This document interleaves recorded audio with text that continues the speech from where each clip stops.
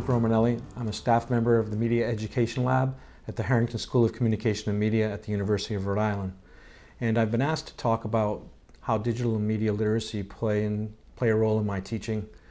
I really have to go back to the beginning of my teaching and talk about what I learned in my first year of teaching.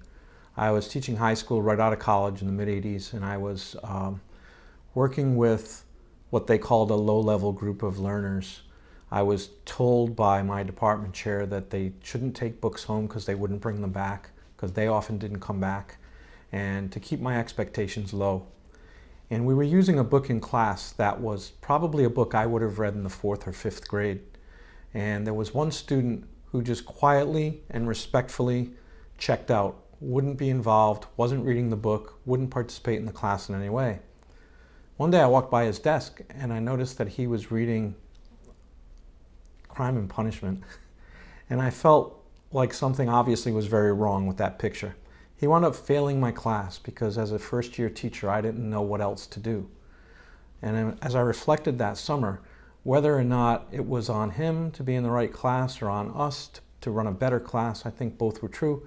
I knew that I couldn't be that teacher, and I had to really reflect on what teaching meant to me. And the word that came to mind for me was relevance. I knew that everything I wanted to teach needed to be relevant to their lives, and that they needed to understand that.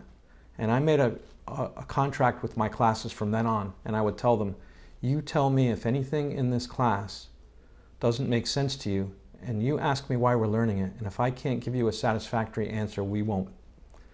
So what was happening at the same time, much to my pleasure, was digital media literacy was happening. It was becoming a part of literacy, the new part of literacy.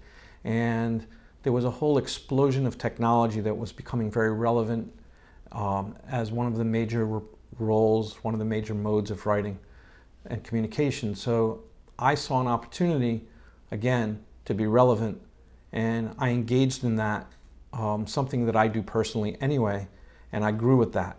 So here I am years later in the Media Education Lab, and that has evolved into me working with teachers and students in digital and media literacy, with the Summer Institute in Digital Literacy on the leadership tier, looking for ways to be a leader with digital literacy, and modeling for my students. And one of the main, I think, digital literacy skills that I have is that I am a person who sees an opportunity to use something in a way that makes sense in my teaching or in my communication or in my creation of relationships with communication and media. So I am always bringing new things into my classroom. I create an environment where students bring things into the classroom, where they teach each other, and sometimes they teach me. And it's a very, very exciting, ever-evolving thing. And it has really met the challenge that I put forward for myself all those years ago to be relevant. And I hope that I continue to do that throughout my teaching career and throughout my life.